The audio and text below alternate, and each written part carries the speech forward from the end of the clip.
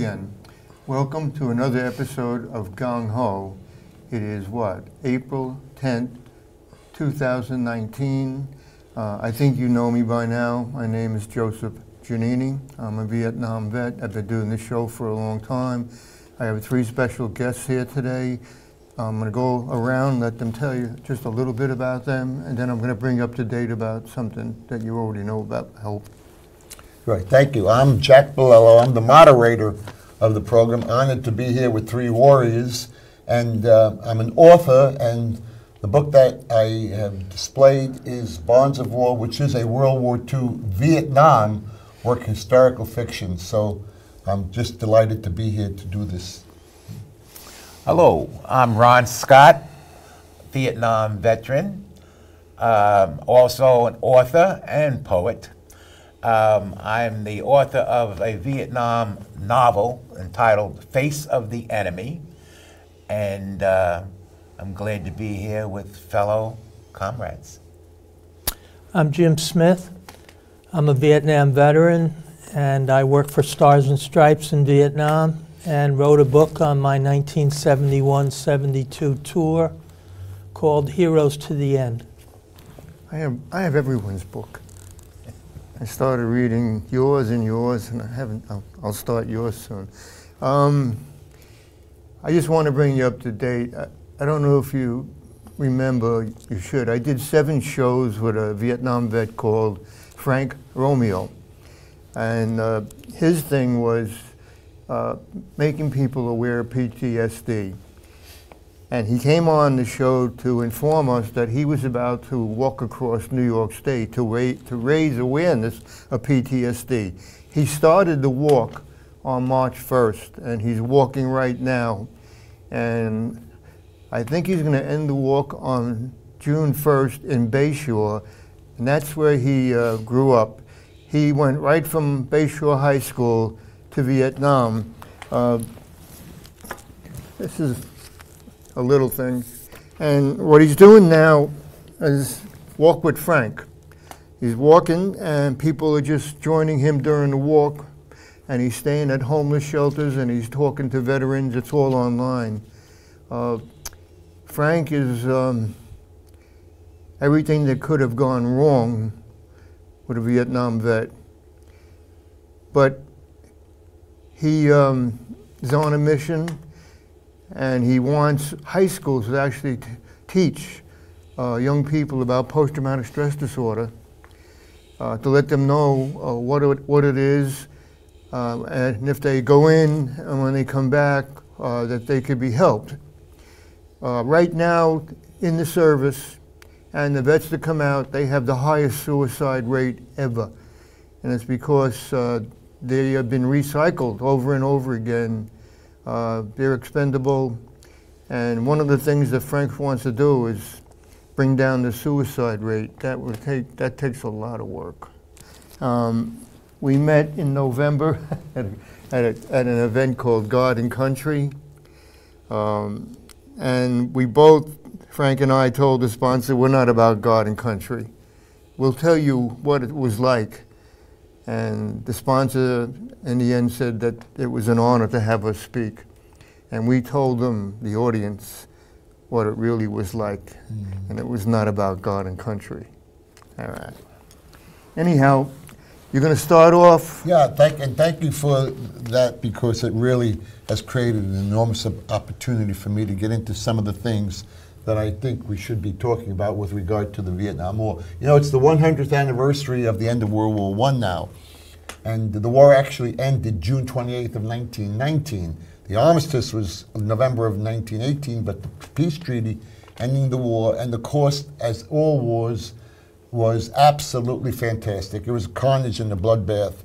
And going even back to the Civil War, the concept of PTSD at that point in time was called soldier's heart.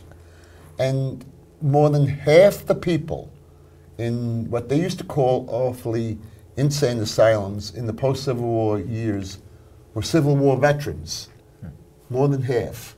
And they never saw the light of day again. They were confined to an insane asylum, and that was it for the rest of their lives. In World War I, they called it shell shock. and thousands upon thousands were in mental institutions or suffering without any regard to their suffering in society at large. And then in World War II, they called it battle fatigue. And that was, again, I could tell you that there were almost 1 million men hospitalized for battle fatigue in World War II. About 1 out of 4 soldiers in World War II and Marines and sailors were affected with what they then called psychic battering. Psychic battering. So, finally, after all that time, Joe and Ron and Jim, they finally realized that the proper term was PTSD. So what I want to ask each of you is your experiences either personally or with people, you know, I know Jim, for example, you're very involved with the veterans causes and so on. So can you start by indicating your experiences either personally or with so many of your fellow comrades in arms? Well, I figured out that I was suffering from survivor's guilt in the 1980s, and that's a feeling of, you know, why did I survive and so many good men did not? And I've been volunteering with United Veterans Beacon House for 13 years, and I'm the vice president of the board. And we have many clients who are affected by both PTSD and traumatic brain injury. And we do our best to connect them to therapy. And for PTSD, there are many alternative therapies being used right now. People are riding horses, people are farming, people are doing dramatic readings and writing letters and burning them in fire on the stage, symbolically giving up their ailments. So our view is whatever works. And, you know, if yoga works, we want to connect our guys to yoga. So we're open to all possibilities for treatment. Right. Post-traumatic stress disorder. It's one of the most insidious, I call it, diseases or ailments that a veteran, combat veteran, could probably endure. One reason is the fact that those afflicted with that disorder don't know it. It's a very, what's the word for it, insidious condition. I myself, personally, I have to admit that I have experienced that, and personally speaking, I say because when I actually became a victim of it or knew I was a victim of it, it was almost like too late. And I would say that as an expressions that I couldn't control. What's the word for it? Anxiety. Something that I can't put to bed, even today. I can't put that to bed. I never know when it's going to strike or what's going to trigger it. Sometimes people who are diagnosed with it will say, well, if they hear a backfire from a vehicle, it brings back a reaction, a knee-jerk reaction. I've been there. I've been there when just by comment, a certain comment that I can say was related to the war or an incident, and that I subconsciously didn't even think about it. It's subconscious that I would react in a very hostile manner. The thing is that I can't say that I'm cured. That's what's I think so devastating about that disorder. I can understand how it legitimately how many veterans how you say became a victim. I can think of a personal experience of my closest buddy in the war. Was decorated twice with Purple Hearts, and he was in the company that was literally not annihilated by an ambush. and he was one of the few survivors. His post-traumatic stress disorder was then, in terms of the initial we say effect, where he at that moment when he couldn't speak, he was numb, literally numb. His commanding platoon leader really wanted to send him back to either headquarters or at least get him out of a combat situation, like combat MOS, I would say. The captain of his outfit took a different opinion.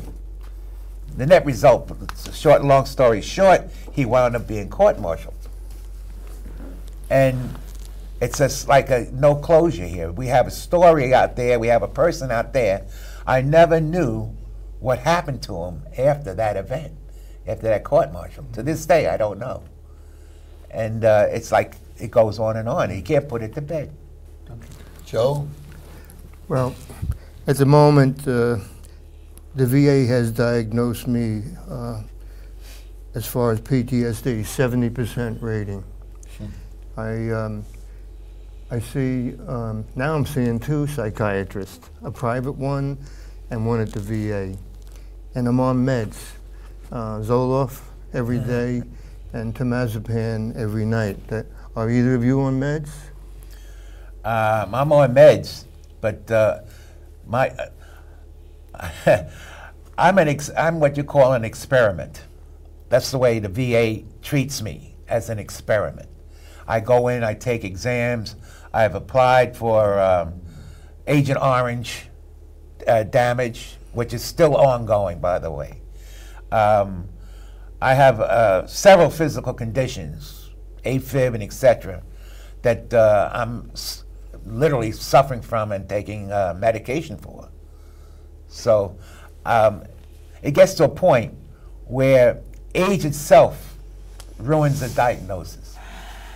And the Veterans VA is actually using that, I think, to block a lot of claims. Well, all right, let's go back to PTSD. I think people know now that when Vietnam veterans came home, we realized right then and there, or we realized before we came home, I didn't, that we were very unpopular. We were not, there was no welcome for us at all. And once we sensed that, we didn't speak about the war. Only amongst ourselves we spoke. And there weren't many opportunities to do that because most of us mustered out after we came home. My family could tell you that I never said anything about Vietnam for over 30 years. Over 30 years.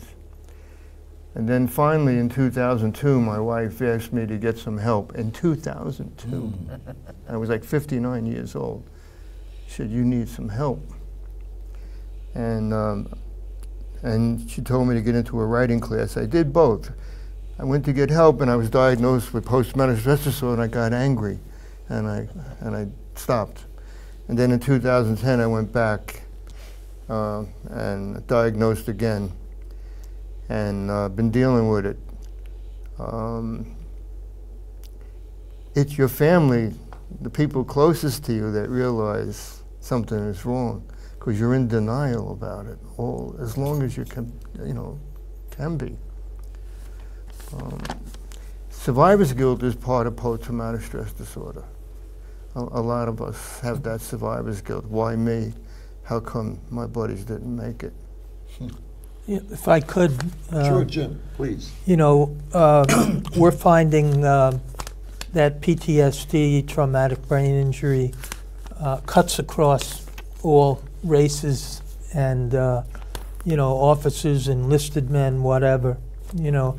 We've served 472 veterans since the beginning of 2018 at Beacon House. And whites, 233, African Americans, 195, Hispanics, 41, Native Americans, 3. And, we have 450 beds, and they're completely full at 40 locations, and we have a waiting list. And you know, we had like 125 individuals that had substance abuse when they came to us. So, you know, a lot of the substance abuse stems from the PTSD and the traumatic brain injury. And we're also finding a new diagnosis called moral injury. Oh. And moral injury occurs when you see something or you did something that's against your own moral code, and it haunts you for the rest of your life, i.e. the wasting of a civilian, of a woman, or a child in a war zone. And, you know, we're finding that among our clients, we had, in those numbers that I gave you, 60 Vietnam vets and 55 vets from Iraq and Afghanistan. So the current wars that are ongoing are still producing mental health casualties.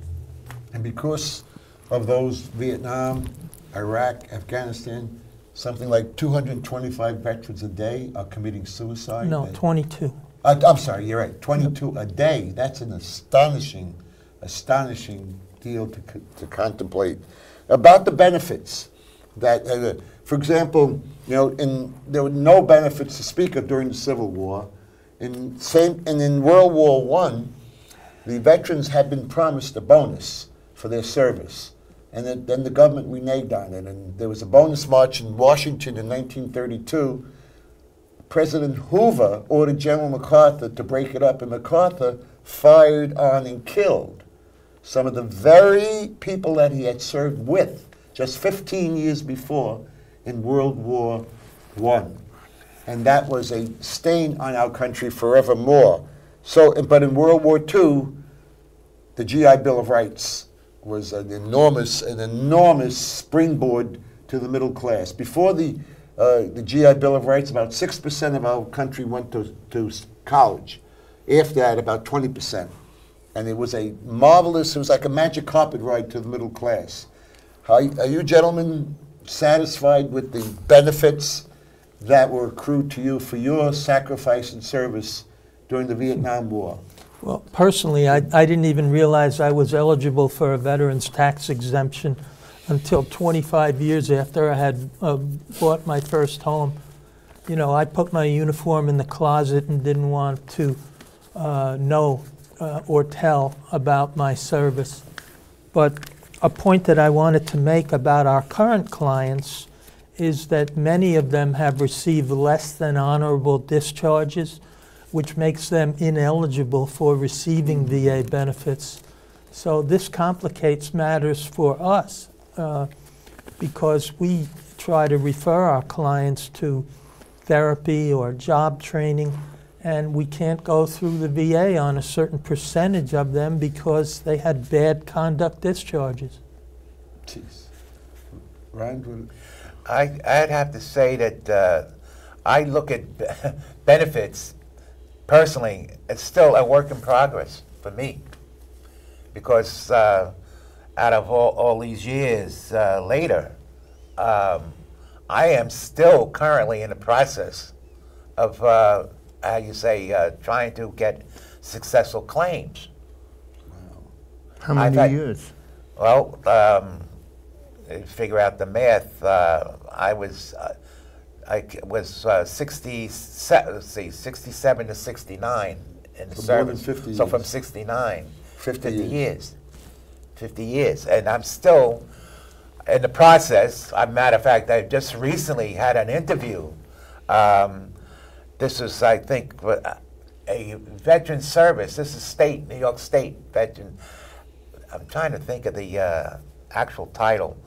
But it's another avenue in terms of claims. It's through the state. And Veteran service. Veteran service. And the person interviewing me saying, "What took you so long What took you so long to come here? Because when she reviewed my medical charts, because I provided that my medical history with the active duty, and more importantly, the medical conditions that I've suffered since my discharge.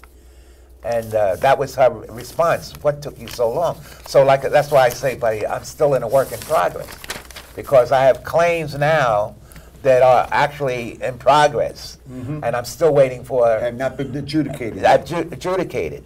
So I can't say that I have a certain percentage yet. She pretty much guaranteed that I would have some level of success by when she saw my medical charts. Are you receiving any disability? Nothing right now. Nothing. Nothing. That's crazy. And like I said, I could list the number of doctors, like the telephone book, that I currently I'm their patient.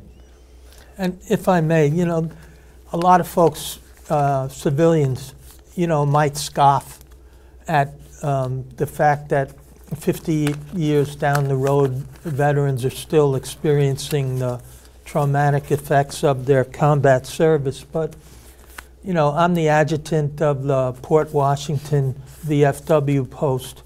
And some of our guys who are Vietnam vets are still driving together to Brooklyn to a PTSD support group to this day.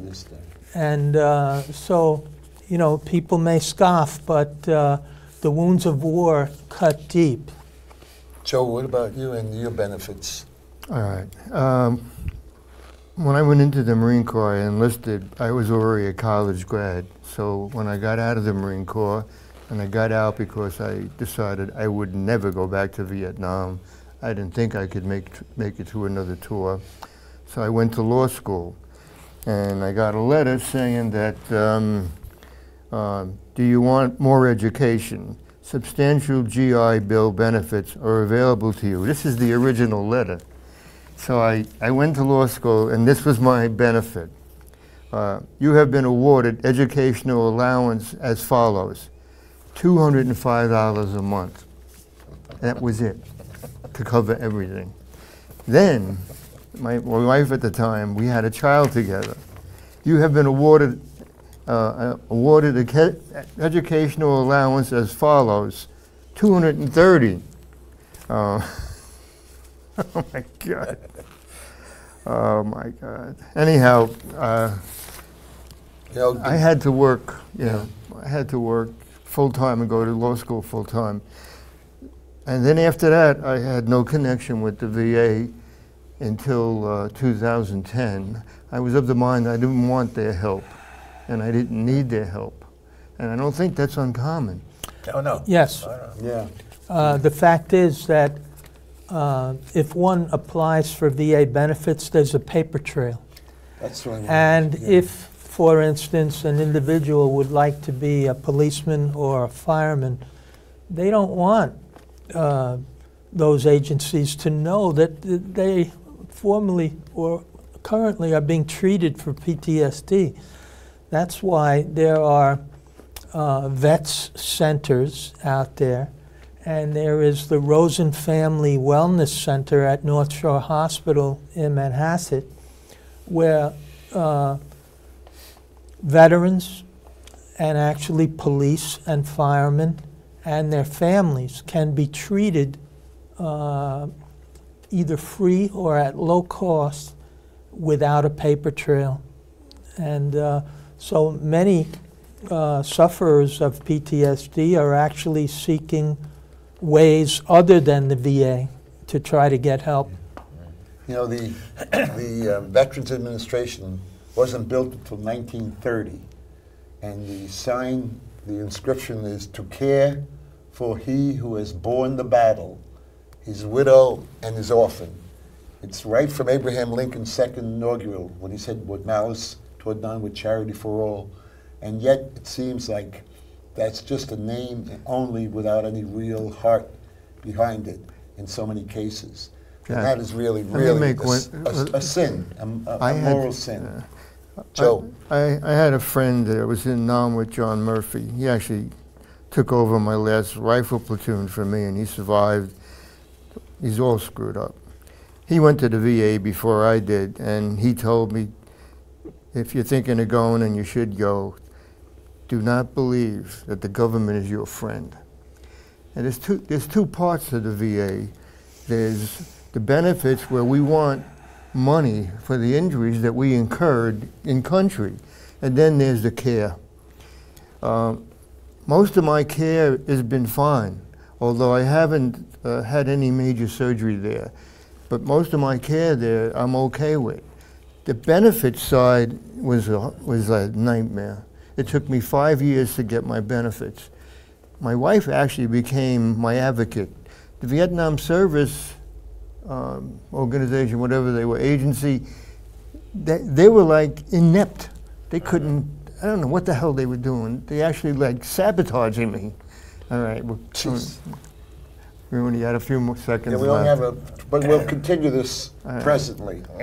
So, yeah, we only have a few more seconds, and we'll call this phase 1 complete, because there's so much more, I think, that has to be developed and talked about with the Vietnam veterans, and we can do that hopefully in the next segment, and that should be, this half hour, as Ron and Jim said, goes so quickly. You just say, wait a minute, half hour, it seems like a lot. It goes too quickly, too quickly. And anyway, thank you, and we'll get back to this. If you can hear my voice, just drop me a line. 'Cause